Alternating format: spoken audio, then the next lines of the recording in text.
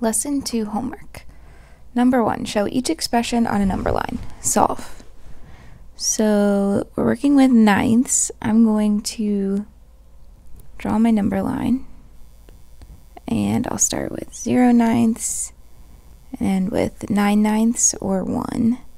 So we'll have 1 ninth, 2 ninths, 3 ninths, 4 ninths, 5 ninths, 6 ninths, 7 ninths, 8 ninths, and we have 9 ninths.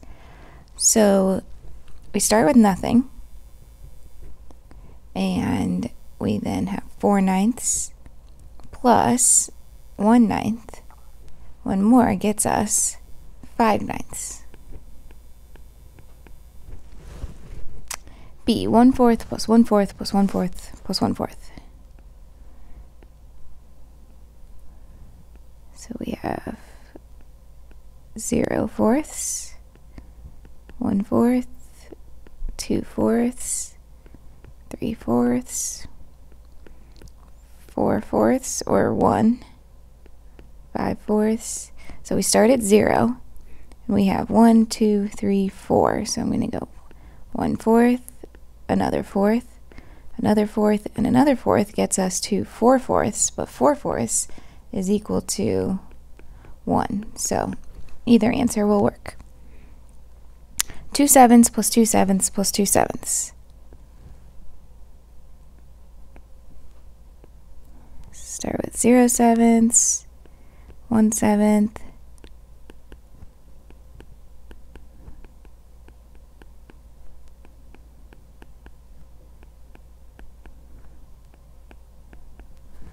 all right.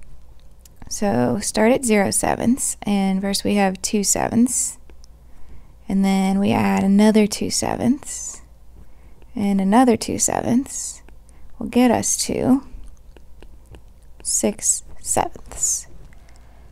Okay, D, 2 times 3/5 plus 1/5.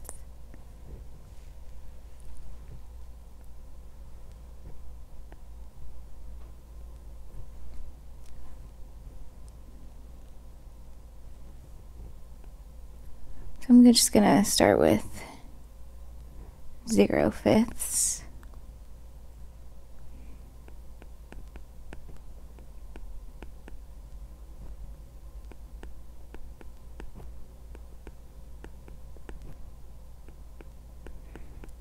And I'm just going to keep going until I'm at the end of the number line, and we can extend the number line if we need to. Okay, so first we have 2 times 3/5. So I have 2 groups of 3/5. I'm going to go one group of 3/5 and then another group of 3/5, and then I'm going to add the 1/5 at the end, which gets us to 7/5. Number 2, express each fraction as the sum of 2 or 3 equal fractional parts. Rewrite each as a multiplication equation. Show part A on a number line. So there's many different answers for all of these. So if you get a different answer than me, it very well might also be correct. So the first one, it wants us to show it on a number line. Let's think about how we could break up 6/11ths. So it's basically what plus what equals 6. So I'm just going to say 3/11ths plus 3/11ths is equal to 6/11ths. And if we show that on a number line,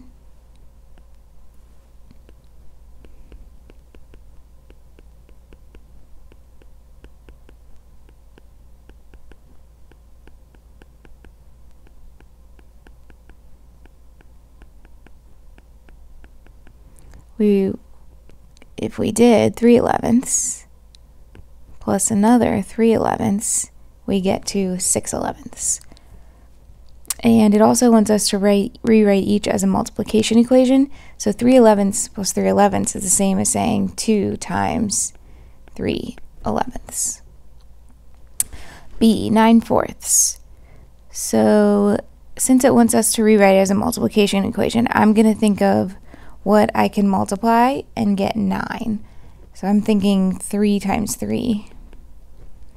So we could do, as our addition, it would be 3/4 plus 3/4 plus 3/4 is equal to 9/4. And multiplication, we would have 3 groups of 3/4 is equal to 9/4. 12/8. So again, thinking of something I can multiply, and I'll do 3 times 4 is 12. So I'll do, let's see, we could do 3/8 plus 3/8 plus 3/8 plus 3/8 is equal to 12/8. Or our multiplication equation, we have 4 groups of 3/8, which is 12/8. 27/10. So I'm going to do 9 times 3. We have 9/10 plus 9/10 plus 9/10 is equal to 27/10. Or 3 groups of 9/10 is equal to 27/10. So again, you could have different answers in these, but there are many different answers that are all correct. Number 3, express each of the following as the sum of a whole number and a fraction. Show parts C and D on number lines. So the sum of a whole number and a fraction, meaning we need to make these improper fractions into mixed numbers. With 9/5, what I see is we can take out 5/5. 5/5 is equal to 1 whole. So if I take out 5/5 and do 9/5 minus 5/5, then I get 4/5 left over. So I have 1 whole because I took that out, the 5/5, and 4/5 left over. So it's equal to 1 and 4/5. 7 halves. So we just need to see how many 2 halves we have before we go over 7. We can also think of it as a division problem. How many times can 2 go into 7? So if we have 2 halves plus 2 halves, that's 4 halves, plus 2 halves, that would be 6 halves. Another one would be 8 halves, which would be too big. So this is basically saying 1 plus 1 plus 1, which is equal to 3. And then we would need 1 more half, not 2 halves, just 1 more 1 half would get us to the 7 halves. C, 25/7. So basically seeing how many times can 7 go into 25. So 7 times 1 is 7, 7 times 2 is 14, 7 times 3 is 21, 7 times 4 is 28. So it can only go in 3 times before it's too large. So that is 21/7.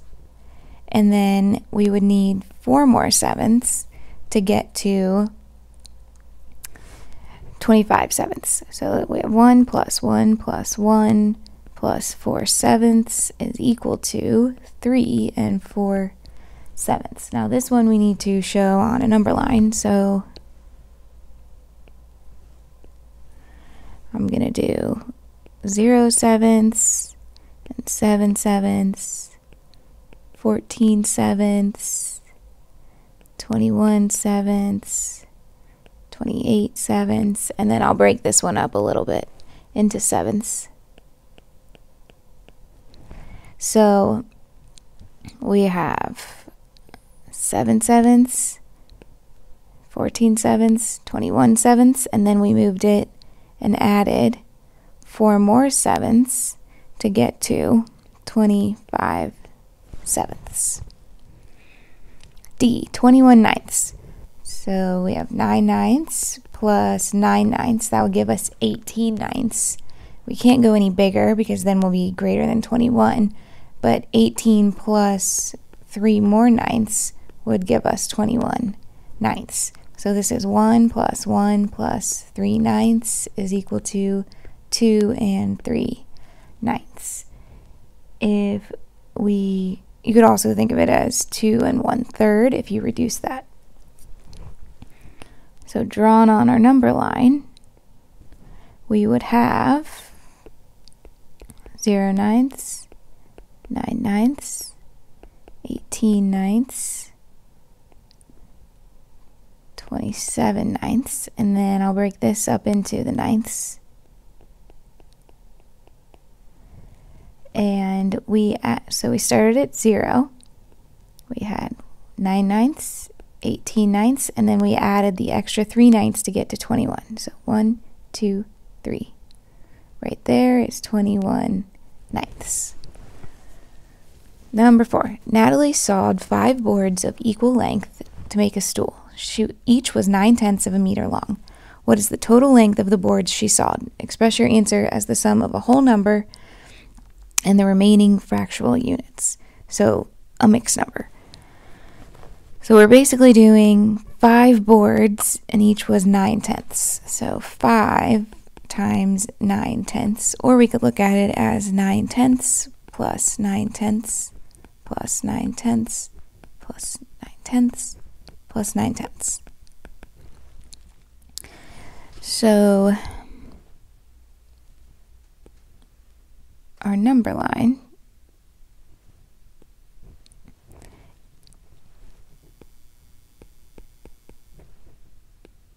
let's figure out first what the answer is, and then it'll be easier to draw it on our number line. So if we add 9 5 different times, we'll get 45 tenths. And 45 tenths, if we broke that, 10 can go into 45. So if we take out 10 tenths plus 10 tenths, that's 20 tenths, 30 tenths, 40 tenths, plus the 5 tenths left over. So we have 1 plus 1 plus 1 plus 1 plus 5 tenths would give us 4 and 5 tenths. So there's our answer. Now we just need to get it on the number line. So I'm going to make 9/10 here, and then we added, that would be 18 tenths, and then plus another 9 would be 27 tenths, plus another 9 tenths, that got us to 36 tenths, and another 9 tenths got us to 45 tenths. So we started here, add 9 tenths, and another 9 tenths, and another 9 tenths, and the last one, 45 tenths.